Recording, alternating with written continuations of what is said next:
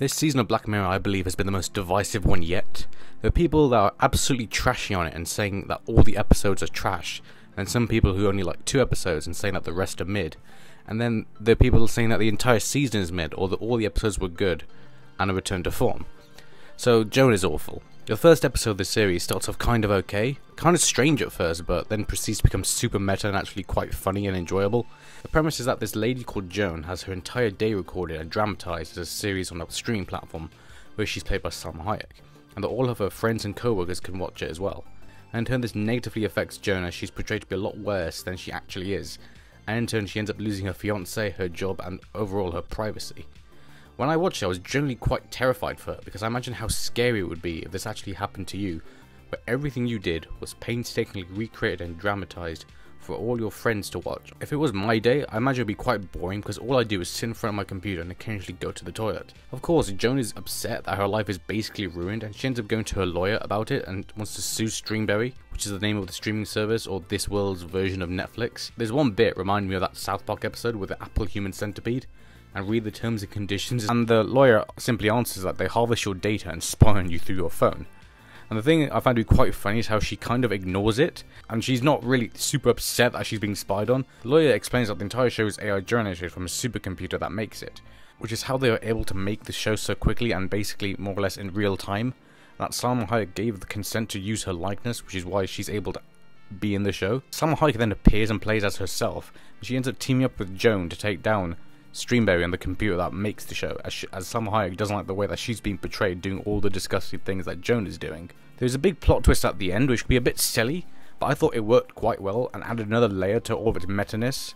At first I wasn't sure what the whole message and takeaway of the episode was. Was it the concern of AI becoming too smart? Was it how streaming services are kind of ruining film and TV by making stuff that lacks any soul and pumping out constant content just to boost engagement on their platforms? Is this episode about how data harvesting is being ignored entirely? Or is it about how most of us care about our image first and foremost, and that we aren't bothered that a corporation has a continuous stream of data and information about us, to the point they can make a simulated version?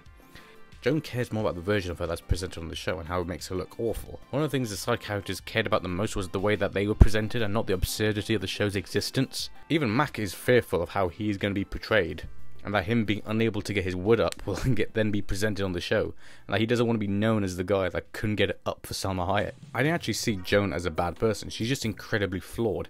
And when she was talking to her therapist, she mentions that she doesn't have much control in her life, which leads her to making bad decisions. Joan is awful. In the show just focus on her bad traits and embellish the mistakes and bad choices she made to make her be perceived as way worse than she actually was.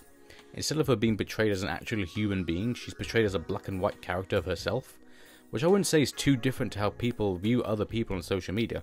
And with the rise of cancel culture and people making bad decisions, their entire lives can be ruined instantly. Later in the episode, when the CEO of Streamberry is talking to the interviewer and why they are making a show called Joan is Awful, something quite negative, and not making a show called Joan is Awesome, and the CEO states that audiences enjoy seeing drama and negative stuff because that creates a better response and emotional reaction from them. Because the public doesn't care about human beings being human beings. They want to watch people be characters and cause drama, because that is what is popular. In fact, one of the most popular shows in England right now is a show that's just about drama and people causing issues to one another. When I was watching this episode, I was quite worried that the ending would be a lot darker with how Joan is being treated and stared at by normal people, and how she's seen as a monster by everyone. I was quite worried she would have done something a bit more self-destructive, which is a sad reality with the people whose very real lives are shown on social media reality TV, but I was quite glad the episode didn't go down that route and took the more screw the big company route. I like the ending as well. This episode felt a bit like the Rachel, Jack and Ashley 2 episode. Joan is Awful isn't super good compared to the rest of the episodes in this season. I would say it's one of the bottom ones, but you might be quite surprised given the fact I've only praised this episode.